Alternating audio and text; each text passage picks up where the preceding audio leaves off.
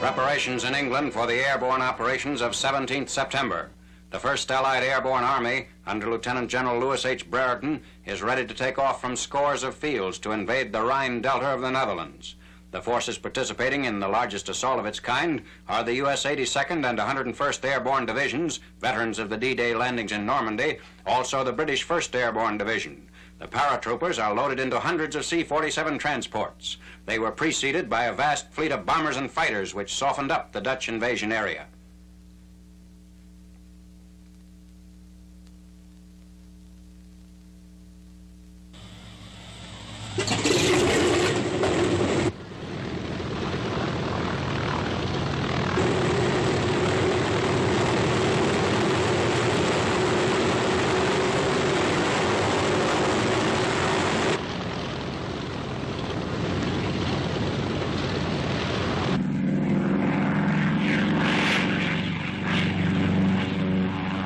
The Sky Train takes off toward the English Channel and heads for Holland.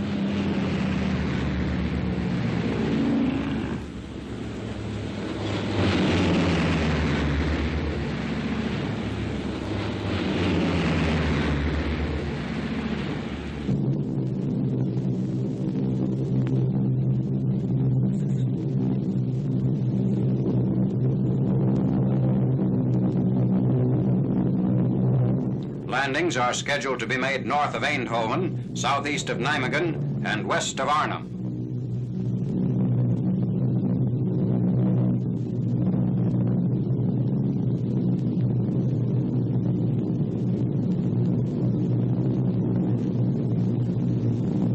On English airfields, gliders are lined up to receive their assigned troops.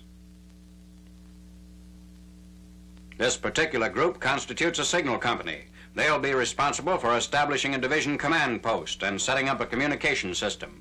At H140 minutes, they'll land in Holland slightly north of the town of Zaan. Last-minute instructions are issued as they await the takeoffs.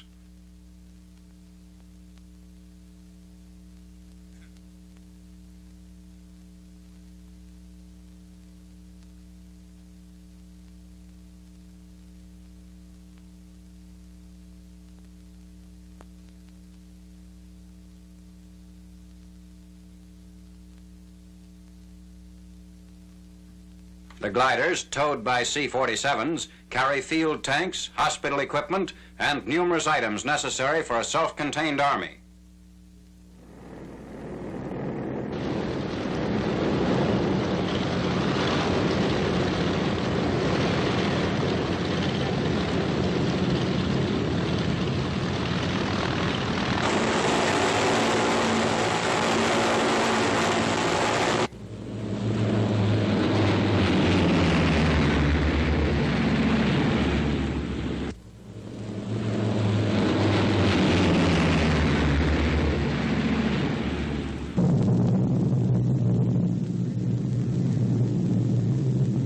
Winging across the channel.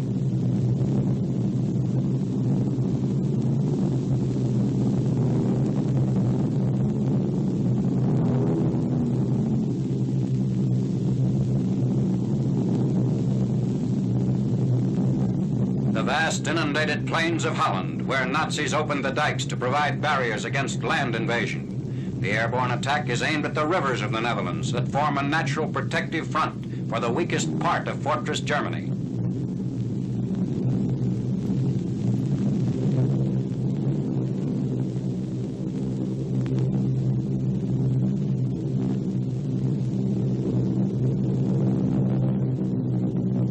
Reaching a point near Eindhoven, the gliders cut away from the tow planes and come down for the landings.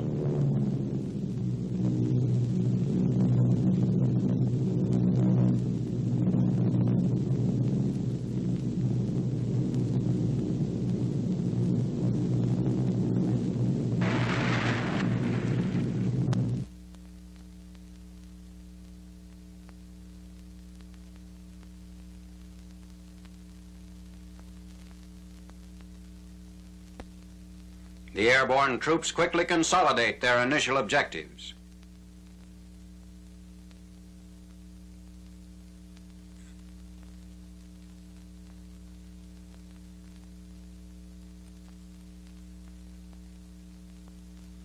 Entering the town of Zaan, 18th September.